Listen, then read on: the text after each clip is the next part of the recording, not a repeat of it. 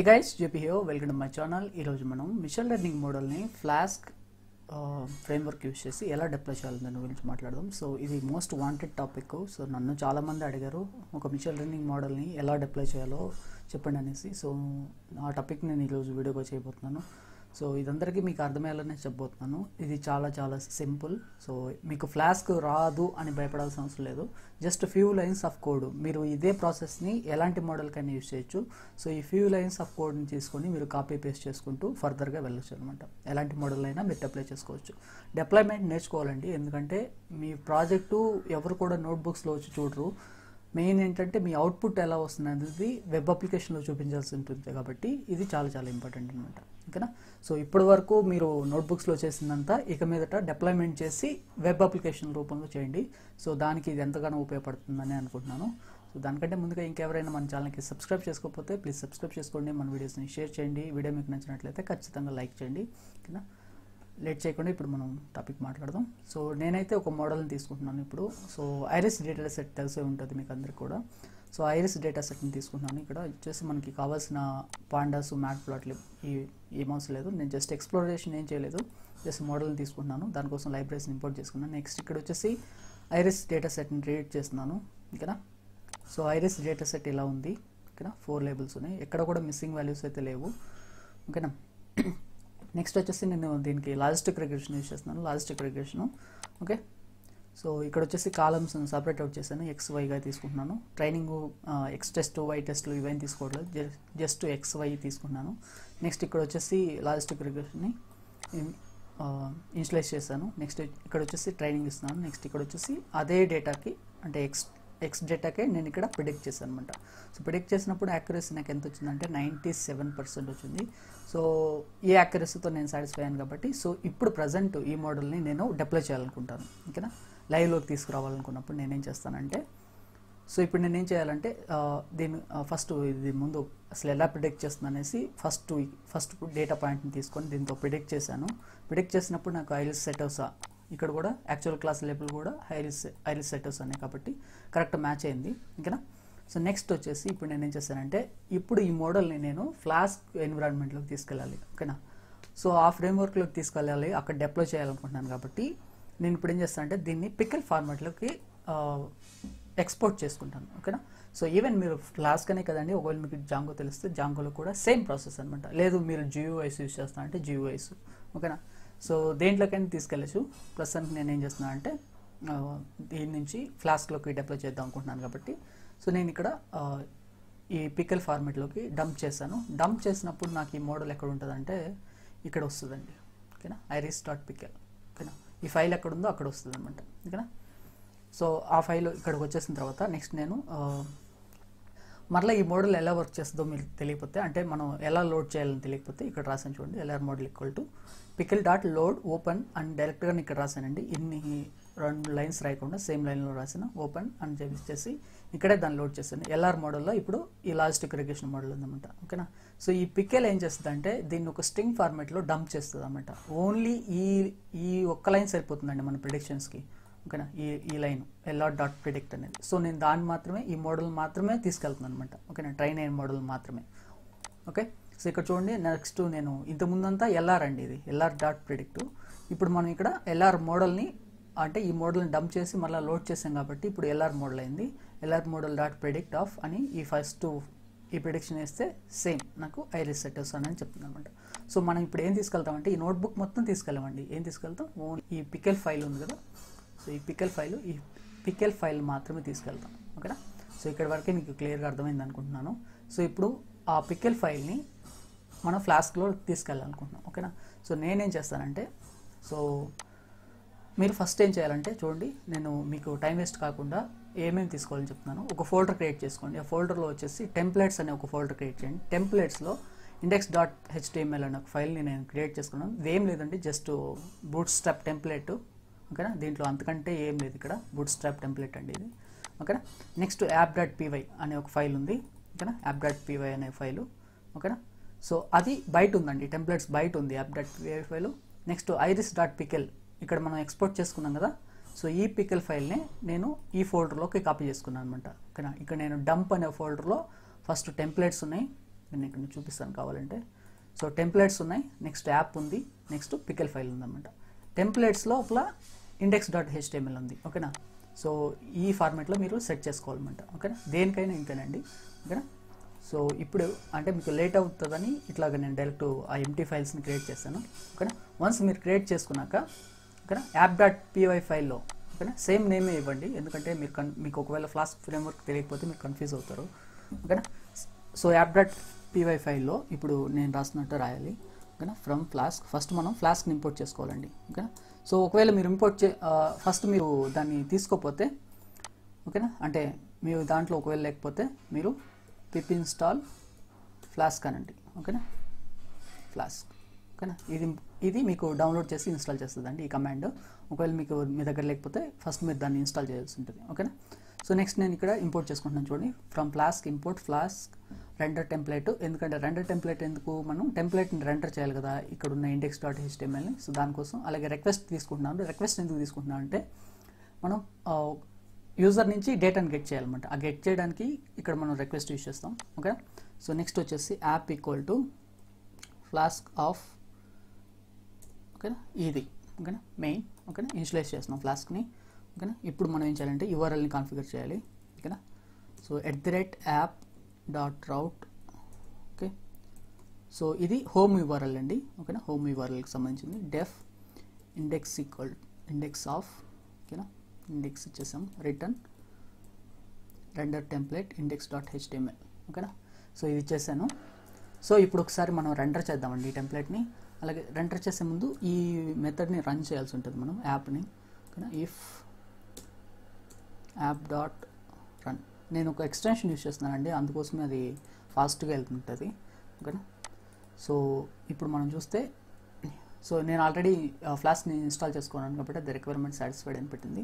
ఓకేనా. ఇప్పుడు క్లియర్ చేస్తున్నాను. ఇప్పుడు మనం ఫైల్ని ఎగ్జిక్యూట్ చేద్దామండి.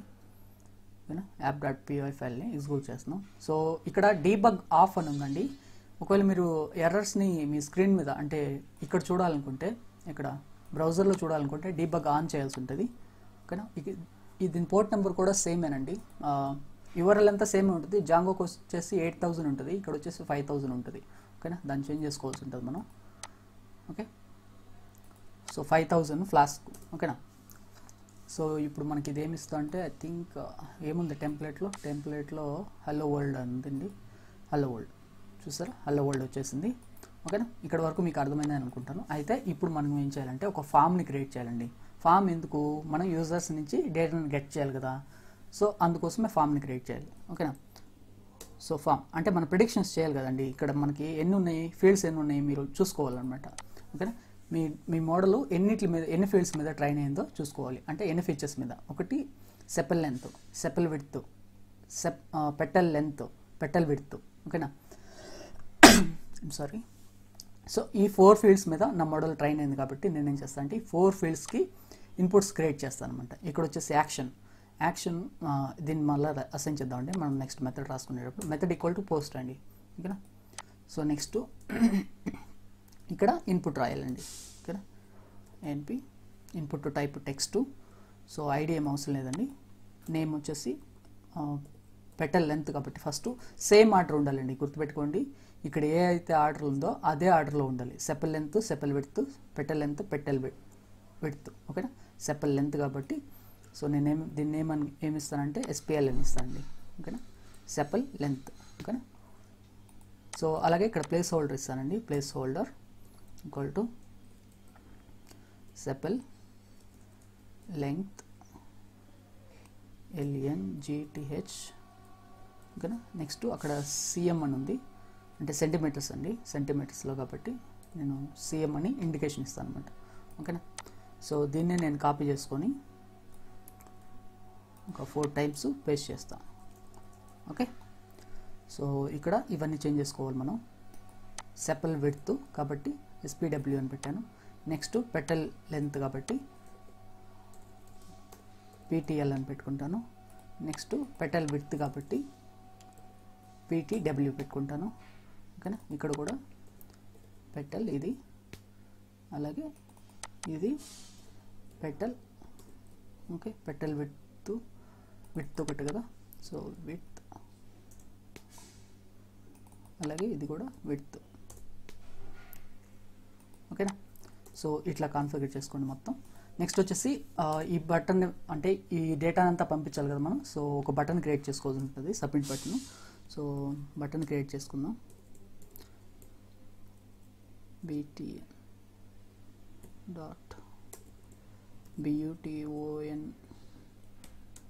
బటన్. దీంట్లో క్లాస్, ఎందుకంటే నేను బూట్ స్ట్రాప్ యూస్ చేస్తున్నాను కాబట్టి నేను ఇక్కడ btn ప్రైమరీ కాదు, నాకు సక్సెస్ అంటే గ్రీన్ బటన్ అండి. ఓకేనా. నెక్స్ట్ ఇక్కడ నేను నేమ్ ఇస్తాను బటన్కి. నెక్స్ట్ ఇక్కడ ఏమి ఇస్తాను అంటే ప్రెడిక్ట్ అని ఇస్తాను అనమాట. ఓకేనా. ఓకే, ప్రెడిక్ట్ అని ఇస్తాను. సో ఒకసారి చూసుకుందామండి. సర్వర్ని రిఫ్రెష్ చేయాలి, లేదంటే అంటే రీరన్ చేయకపోతే అది ఎగ్జిక్యూట్ అవుతుంది జాంగో లాగా. కానీ ప్రతిసారి మనం రీఎగ్జిక్యూట్ చేయాల్సి ఉంటుంది దీన్ని. ఓకే, ఇప్పుడు ఇస్తాను. చూస్తున్నారా, చూడండి ఎలా వచ్చేస్తుందో. సో ఇవన్నీ లైన్గా వచ్చేసేయండి. దీన్ని బ్రేక్ చేద్దాం. సో బిఆర్, నెక్స్ట్ దీన్ని కాపీ చేసుకొని 3 times పేస్ట్ చేస్తాను. ఓకే, సో స్టిల్ ఇది ఎగ్జిక్యూట్ అవుతుందా? సో అది అప్డేట్ అవ్వట్లేదండి, కాబట్టి సర్వర్లోకి వెళ్ళేసి దీన్ని కట్ చేసి మళ్ళీ ఎగ్జిక్యూట్ చేద్దాం. సో ఇప్పుడు రన్ చేస్తే సో రన్ అయిపోతుంది అన్నమాట. ఓకే, ఇవన్నీ మనకి అక్కడెక్కడ వస్తున్నాయి. నేను ఏం చేస్తానంటే div పెట్టుకుంటా, div.container. ఓకేనా. సో ఈ divని తీసుకెళ్ళిపోయి లాస్ట్లో పేస్ట్ చేసుకుంటే ఇప్పుడు నో అప్డేటా. ఓకే ఓకే, నాకు అర్థమైంది. సర్వర్ మనం అగైన్ కట్ చేయాల్సి ఉంటుంది కాబట్టి అది ఎగ్జిక్యూట్ అవ్వట్లేదండి. సో అప్డేట్ అయిపోయింది. ఓకే, అప్డేట్ అయిపోయింది. ఓకే, మీరు ఇంకా కావాలంటే సెంటర్లోకి కూడా తీసుకోవచ్చండి. ఓకేనా. సో కావాలంటే ఇక్కడ ఇదంతా మీరు అసైన్ చేసుకోండి, నేను ఎక్కువ రాయట్లేదు ఇక్కడ. ఓకేనా. దీని గురించి టెక్స్ట్ సెంటర్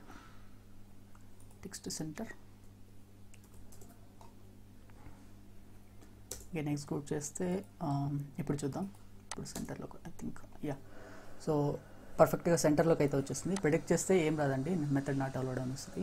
ఓకేనా, అది కామనే. సో ఇక్కడ నేమ్ మీ ఇష్టం చేంజ్ చేసుకోండి, మీరు ఏం కావాలంటే అది రాసుకోండి ఇంకా టెంప్లెట్ గురించి. సో అయితే ఇక్కడ మనం వచ్చేసి ఇక్కడ నుంచి ఫామ్ ఎక్కడికి డేటాని సెండ్ చేయాలనేది ఇక్కడ చెప్పాలండి. ఓకేనా. సో దానికోసం మనం ఇంకొక మెథడ్ని క్రియేట్ చేయాల్సి ఉంటుంది. సో దానికోసం మనం యాప్ డాట్ ఇంకొక రౌట్ని అంటే రౌటర్ని అంటే యూఆర్ఎల్ని క్రియేట్ చేస్తుంది ఇక్కడ app dot rate of predict. ఓకేనా. ఇదే మెథడ్ మీరు ఫాలో అయిపోయిండి అండి, మీరు ఇంకేం అవసరం లేదు. మెథడ్ ఈక్వల్ టు మెథడ్స్ అండి ఇది. ఓకేనా. సో ఇక్కడ మనం యాక్సెప్ట్ చేస్తుంది ఒకటే ఒక మెథడ్ పోస్ట్. సో పోస్ట్ కాబట్టి పోస్ట్ ఇచ్చేయాలి. నెక్స్ట్ డెఫ్ ప్రెడిక్ట్ మెథడ్ ఇది. ఓకేనా. ప్రెడిక్ట్లో ఇప్పుడు నేనేం చేస్తానంటే if request dot method equal to post అయితే ఓకేనా. సో పీటీఎల్ని గెట్ చేయి, అలాగే రిక్వెస్ట్ డాట్ ఫామ్ అండి ఇది. ఓకేనా, ఫామ్ ఆఫ్. సో ఇప్పుడు అక్కడ ఏమి ఇచ్చినామో గుర్తుపెట్టుకోవాలండి. ఓకేనా. సారీ ఇక్కడ కాదు, మనం ఇండెక్స్లో ఇక్కడ చూడండి ఎస్పిఎల్, ఎస్పిడబ్ల్యూ, పీటీఎల్, పీటీడబ్ల్యూ ఇవన్నీ సేమ్ రావాలండి. ఓకేనా, సేమ్ రావాలన్నమాట. ఓకే. సో ఏ ఆర్డర్లో ఇచ్చినా పర్లేదండి, కానీ ప్రిడిక్ట్ చేసేటప్పుడు మాత్రం సేమ్ ఇవ్వాలి. ఓకేనా. సో ఫామ్ ఆఫ్ ఎస్పిఎల్ అక్కడ నేమ్లో ఏమైతే ఇచ్చామో అదే రావాలండి. ఓకేనా. సో నేను దీన్ని కాపీ చేసేస్తానండి ఊరికే 4 times. సో ఇండెంటేషన్ కరెక్ట్గా పెట్టుకోండి ఇక్కడ. ఓకేనా, కాపీ పేస్ట్ చేసేలేక అది వెళ్ళిపోయింది. సో ఎస్పిఎల్, నెక్స్ట్ ఎస్పిడబ్ల్యూ కదా, ఎస్పిడబ్ల్యూ, నెక్స్ట్ ఇక్కడ కూడా ఎస్పిడబ్ల్యూ, నెక్స్ట్ ఇక్కడ పీటీఎల్ అండి, పెటల్ లెంత్. ఓకేనా, మీరు ఇదంతా వేరియబుల్స్ అండి, మీరు ఏదైనా ఇవ్వండి, నేను ఊరికే అలా ఇచ్చేస్తున్నాను. PTL, okay, next పీటీడబ్ల్యూ. కానీ ఇవి మాత్రం చేంజ్ అయ్యిద్దండి, ఇవి మనం ఇక్కడ నేమ్లో మీరు ఇవి కాకుండా ఇంకేమన్నా ఇచ్చుంటే అవే ఇవ్వండి. ఓకేనా. సో నేను పీటీఎల్, పీటీడబ్ల్యూ అట్లా ఇచ్చాను కాబట్టి అవే తీసుకుంటున్నాను అనమాట. ఓకేనా, పీటీడబ్ల్యూ. Okay. So sepal length, sepal width, petal length, petal width అండి. ఓకేనా. సో ఇదే ఫార్మేట్లో ఐ థింక్ మనం కూడా predict చేసామనుకుంటాను. So sepal length, sepal width, petal length, petal width. ఓకేనా. సో ఇప్పుడు ఇక్కడికి వెళ్ళిపోదాం మనం. ఓకే, వన్స్ వాల్యూస్ని గెట్ చేసుకున్నాక మనం ఏం చేయాలంటే ఈ వాల్యూస్తో మనం ప్రిడిక్ట్ చేయాలండి. ప్రిడిక్ట్ చేయాలంటే మనం మోడల్ ఇంపోర్ట్ చేసుకోవాలి. ఓకేనా, మోడల్ మనకి ఇక్కడ అవైలబిలిటీలో ఉంది ఇప్పుడు iris.pickle అనే ఒకటి. ఓకేనా, సో దాన్ని లోడ్ చేయాలంటే మనం ఏం చేయాలంటే ఇంపోర్ట్ పికెల్ అనే దాన్ని తీసుకోవాలన్నమాట. ఓకేనా, పికెల్ని తీసుకుందాం. ఓకే, సో ఇప్పుడు ఈ లోడ్ని చేయొచ్చండి. అలాగే మనం యూస్ చేస్తున్న మోడల్ ఏదైతే ఉంటుందో మనం ఏమిటండి యూస్ చేస్తుంది logistic regression from logistic scalar linear model. ఓకేనా, linear model from scalar dot linear model import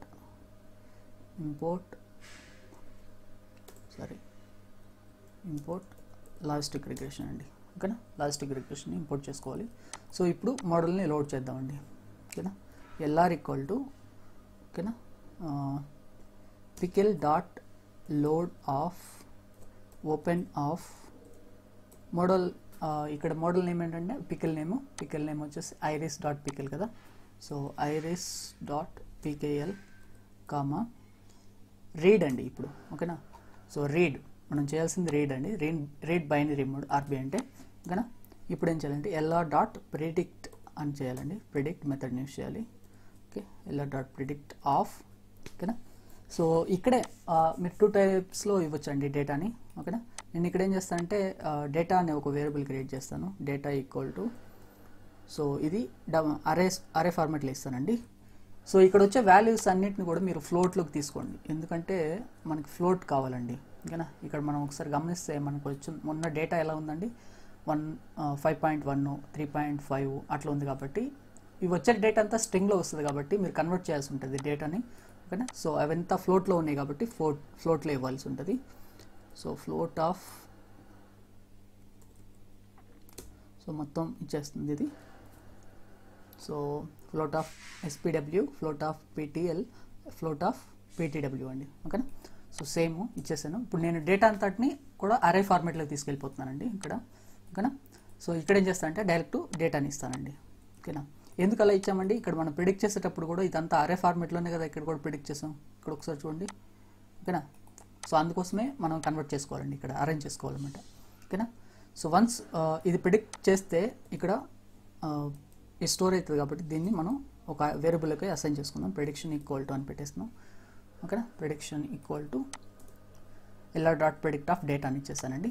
ఓకేనా, సో దీనికి కూడా ఒక రిటర్న్ ఉండాలి కదండి. ఇలాగ ఉన్న ఇక్కడ ప్రతి ఫంక్షన్కి ఒక రిటర్న్ ఉన్నట్టే దీనికి కూడా ఒక రిటర్న్ ఉండాలి. So return render template of index.html same ఫైల్లోకి పంపిస్తున్నాను. కాకపోతే ఇక్కడ ప్రిడిక్షన్ ఈక్వల్ టు ప్రిడిక్షన్ అనేది పంపిస్తానండి. ఎందుకంటే ఇక్కడ నేనేం ప్రిడిక్ట్ చేస్తానో అక్కడ నేను చూపించాలి కదా. ఓకేనా, సో అలాగే ప్రిడిక్షన్ కూడా మనకి అరే ఫార్మాట్లో వస్తుంది కాబట్టి ఇక్కడ 0 పెట్టినాం కాబట్టి అప్పుడు ఇది వస్తుందండి. సో ఇక్కడ కూడా సేమ్ 0 పెట్టాలండి. ఓకేనా, సో లేదంటే అదొక అరే ఫార్మాట్లోగా చూపిస్తుంది అనమాట. ఓకేనా, సో మనకు దాని లోపల ఉన్న నేమ్ ఒకటే కావాలి కాబట్టి ఇంకేం అవసరం లేదు కాబట్టి ఇట్లా సరిపోతుందండి. ఓకేనా, so I think done. Okay, next ఇక్కడికి వెళ్ళేసి ఇక్కడ యాక్షన్లో ఏమి ఇవ్వాలంటే అండి, ఇక్కడ మనం ఏమైతే URLని కాన్ఫిగర్ చేసామో అంటే ఈ డేటా ఎక్కడ పంపించాలో దానికి చెప్తున్నట్టు అనమాట. ఓకేనా, సో సారీ ఇక్కడ ప్రిడిక్ట్ ఇది.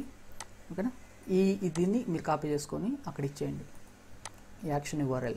ఓకేనా, యాక్షన్ URL /predict అని ఇస్తే సో ఇక్కడికి పంపిస్తుంది అనమాట డేటాని. మెథడ్ ఈక్వల్ టు పోస్ట్ అని మర్చిపోద్దండి. ఓకేనా, so I think everything is fine. So డేటాని గెట్ చేస్తాం. నెక్స్ట్ ఇక్కడ లోడ్ చేస్తున్నాం మోడల్ని. నెక్స్ట్ ప్రిడిక్ట్ చేస్తున్నాం. నెక్స్ట్ ప్రిడిక్ట్ చేసిందాన్ని పంపిస్తున్నాం. ఓకే, ప్రిడిక్షన్ని ఇక్కడ మనం తీసుకోవట్లేదండి. సో ఆఫ్టర్ ఫామ్ ఎండ్ అయిపోయిన తర్వాత సో ఒక div బ్లాక్ తీసుకొని div.row నెక్స్ట్ ఇక్కడ ఇఫ్ కండిషన్ రాసుకుంటాను. ఇఫ్ ప్రిడిక్షన్ అంటే ప్రిడిక్షన్ ఉన్నప్పుడే ఇది చూపిస్తుందండి. ప్రిడిక్షన్ ఉంటే సో ఇఫ్ ప్రిడిక్షన్ ఉంటే H2లో పెట్టుకుంటాను. ఓకేనా, so class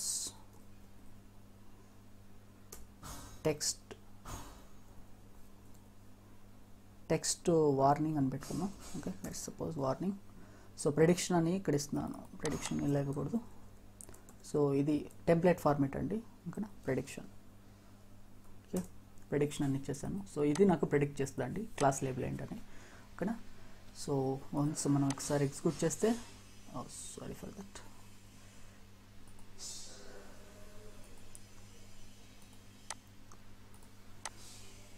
so once execute చేసామంటే ఇప్పుడు మనకి ఏమైనా ఎర్రర్స్ ఉంటే చూపిస్తుందండి. వన్స్ కట్ చేద్దాం సర్వర్ని. సో రీఎగ్జిక్యూట్ చేస్తున్నాను. ఏమైనా ఎర్రర్స్ ఉంటే ఇప్పుడే చెప్తుంది ఇది.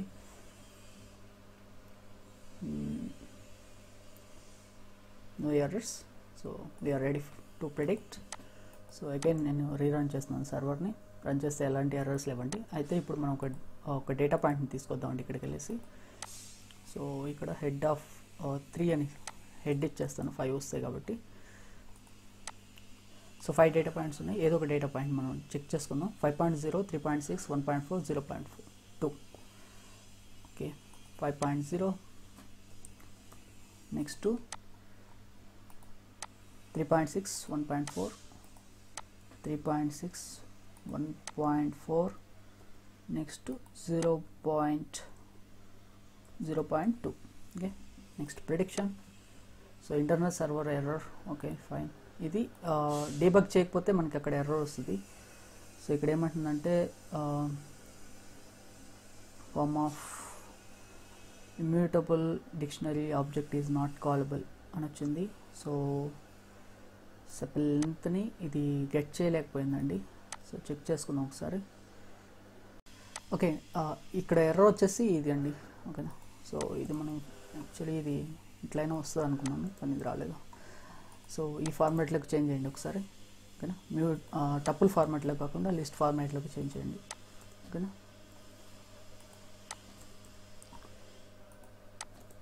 సో ఇప్పుడు ఎగ్జిక్యూట్ చేద్దామండి. సర్వర్ని కట్ చేయాల్సి ఉంటుంది మనం, లేదంటే అది అప్డేట్స్ తీసుకోదు అనమాట. Okay. So again same URL లోపలికి రావాలండి, ప్రిడిక్ట్ కాదు. మనం ప్రిడిక్ట్ చేసేటప్పుడు ప్రిడిక్ట్ యూఆర్ఎల్కి వెళ్తుందండి. ఓకేనా. మనం ప్రిడిక్షన్స్ తీసుకున్నాం. 5.0, 3.6, 1.4, 2, 0.2, 5.0 next 3.6, 1.4 next 0.5. Again internal server error. Sorry, ఇక్కడ ప్రెడిక్ట్ అండి ఇది. ఓకేనా. సో నేను స్పెల్లింగ్ మిస్టేక్ ఇచ్చేసాను, sorry for that. So I hope ఈసారి ఇది తప్పు అవ్వకుండా కరెక్ట్గా ఎర్రర్ వస్తుందండి. ఎర్రర్ అయితే రాదని అనుకుంటున్నాను, ఎందుకంటే ఫైనల్గా వెళ్ళిపోయింది కాబట్టి అక్కడికి. సో 5.0, 3.5, 1.5 నెక్స్ట్ 0.5 ప్రిడిక్ట్ చేస్తున్నాను. చూసారా, ఇక్కడ ఐరిస్ సెటెస్ అని వచ్చింది. ఒకసారి మనం ఇక్కడ ప్రిడిక్షన్ చూస్తే, సో ప్రిడిక్షన్ కూడా ఐరిస్ సెటెస్ అని.